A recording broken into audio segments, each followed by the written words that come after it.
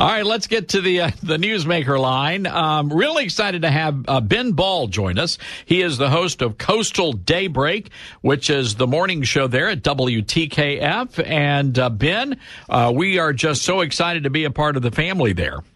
And it's great to talk with you again, Todd. It's always good to hear you, and you are going over like gangbusters here in eastern North Carolina. Well, we're excited. Well, it's a great part of the country, and I got to tell you something. We were looking at a local report, and they're saying that hundreds of people are already lined up for the president's rally tonight. Yeah, the traffic is already building going into Greenville. You know, we're not exactly on an interstate here in eastern North Carolina, so it's a couple of two-lane roads getting busy, and they are. What I understand is there were over 100 before daybreak this morning already camped out there. ECU is a great tailgate community, so they're having fun this afternoon. Well, no doubt about that. And I understand Laura Trump is going to be there, the president's daughter-in-law, and of course she's a native North Carolinian, so she's certainly happy to get back home.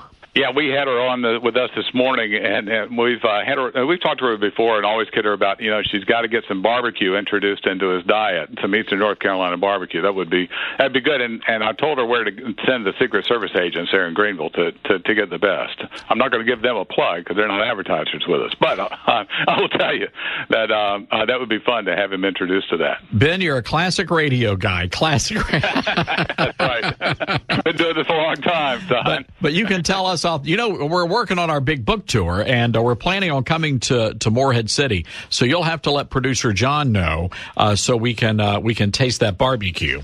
Oh, yeah, we'll make sure that you have some ready here. You know, I think that this is really exciting to have him in our backyard in Greenville because we understand that it was originally going to be in Fayetteville, but it was moved because of the importance of the congressional election that's going to go on there. You know the special election. You've talked to Dr. Greg Murphy a couple of times, and he won the Republican primary, and he's going to be facing a Democrat opponent, former mayor of Greenville. So to have the president right in his backyard there, and have Dr. Murphy on stage, I know it's going to be a big plus. Now, Ben, I can promise you this: I normally the other cable channels don't take the president's speech live, but he is apparently going to talk about those four congresswomen tonight at the rally. So I wouldn't be surprised if you guys get some pretty big national coverage tonight.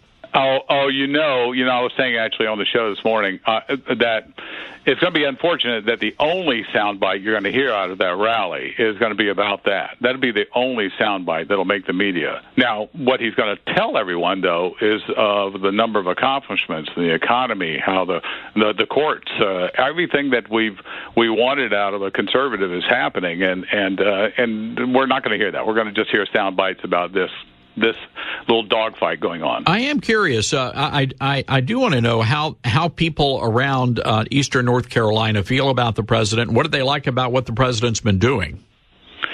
Well, I think like much of America, many people that were a little skeptical of him came around to really appreciate the forcefulness, which not only that he speaks, but more importantly how he acts, how he gets the job done. I mean, I think we have a lot of people in North Carolina, which, you know, we lost all our textile industry in North Carolina.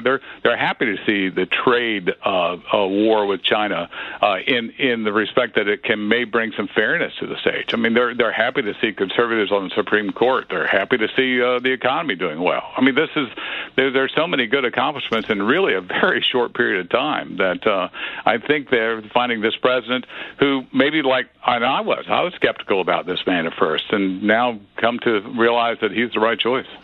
Are you going to be at the rally tonight?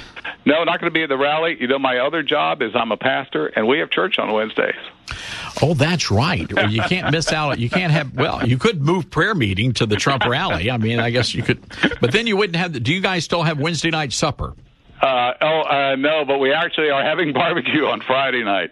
Is that to bring that back around? Okay, we're going to your church when we come to Morehead City.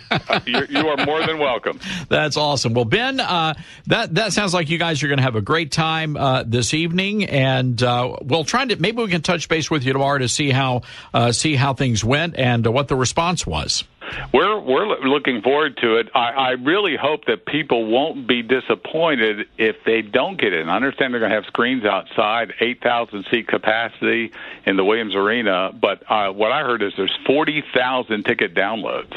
So, 40,000 tickets. How many people live in Morehead City in that area? Well, we have a couple 100,000 living in the area. Still, that's a huge crowd. Not in Morehead City, but in the immediate area that he'll draw from. Yes, it'll be a big crowd. Ben, you know how this goes. We got to take a break and pay some bills around here. So appreciate you coming on the show today.